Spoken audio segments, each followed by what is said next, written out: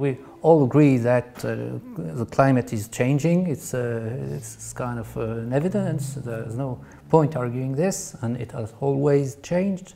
But do we live in a in a special climate epoch or not? Or is it big changes or not? You know, I think one can safely say that there is no evidence for any discernible change in direction of climate. You always, you know, what do you have? You have a choice. It can stay the same, it can increase, it can decrease. It could be wind speed, it could be temperature, it could be humidity. Those are the only three choices. Staying the same has zero probability because it's a very small part of the domain. Zero. So it's going to be either going up or down. And as long as people are going to give importance to the direction, regardless of the magnitude, so there'll be always something for the newspaper person to write, this is going down, this is going up. Is there anything significant to that? I don't think so. And so is it sensible to ask ourselves what is the driver of this change? If these changes are small, is there any scientific interest? Yeah, I don't think there's any reason. The most likely reason, and you know, we have that all the time, you know, we usually attributed it to quasi-periodic natural phenomena. You know, there are words like Atlantic multi-decadal oscillation, Pacific decadal oscillation. So we are talking about drivers of small phenomena. So what could they be? Look, I'll give you an example. Traditionally, meteorologists, oceanographers, when they encounter such phenomenon, usually are thinking, is there anything quasi-periodic about it? So you have the Pacific decadal oscillation, the Atlantic multi-decadal oscillation. The truth is these are not well defined. But the general impression is there's probably a natural origin for these. Today, if you see a change, the thing you do is run to the newspaper and say, something is changing, we better run for cover. Change in attitude. The system has always been ambiguous, but you took for granted that it just fluctuated due to natural causes. And now there's a sense we have to find who to blame. So apart from the standard theory promoted by the IPCC, we have several other possible explanations that are being well, remember, proposed. You're talking about explanations not for climate, for a single index, however poor it is. Yes. Okay, so you now have this single index. It varies hardly at all, a degree in a century and a half. It is the product of averaging a huge array of variable things. It's almost zero. And we're going to take that one number and call it climate, whether it has anything to do with climate or not. You're saying there are many theories for why it might change. yeah, sure, why not?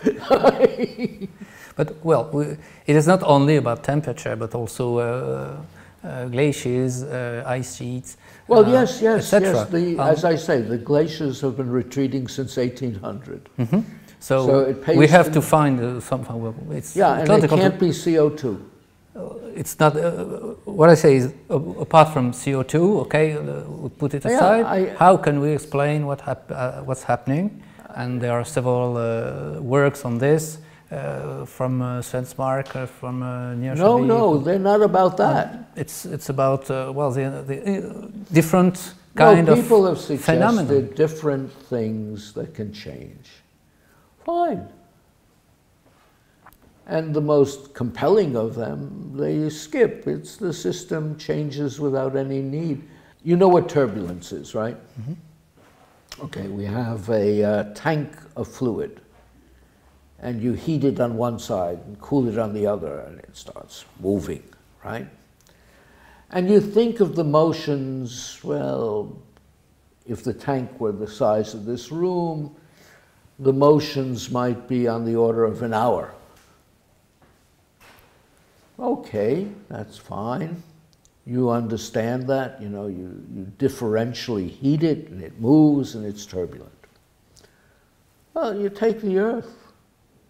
It's not the size of this room, it's not the size of this table, it's the size of the Earth. And you get to the ocean, it's not this deep, it can be 8 kilometers deep, 6 kilometers deep. What do turbulent eddies look like in such a system? Well, they begin to take longer because of the size of the system. They begin to take years and decades, and for the deepest, even millennia.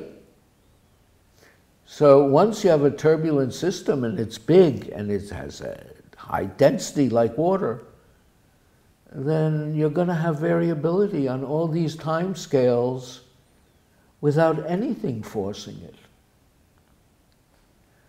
It's the whole notion that on these time scales you need something to force it, which is wrong.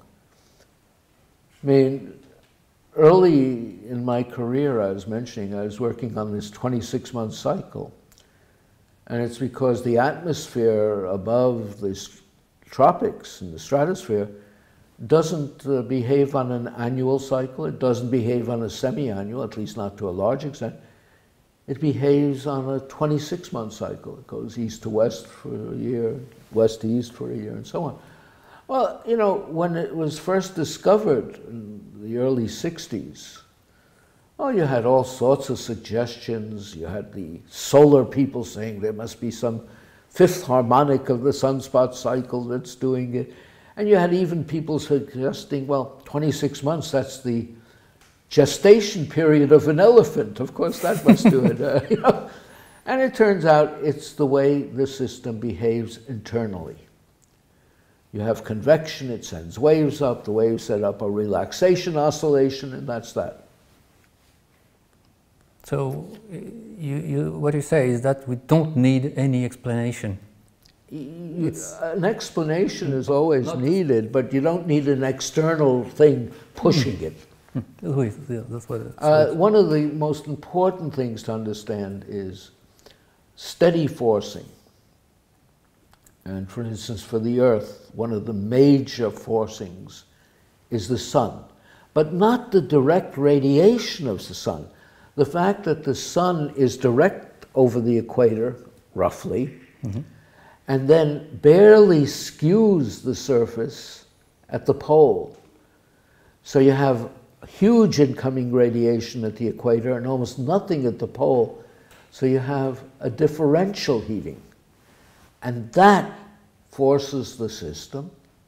It could be perfectly steady, but because it forces the system to become turbulent, the system begins to give you all sorts of time scales.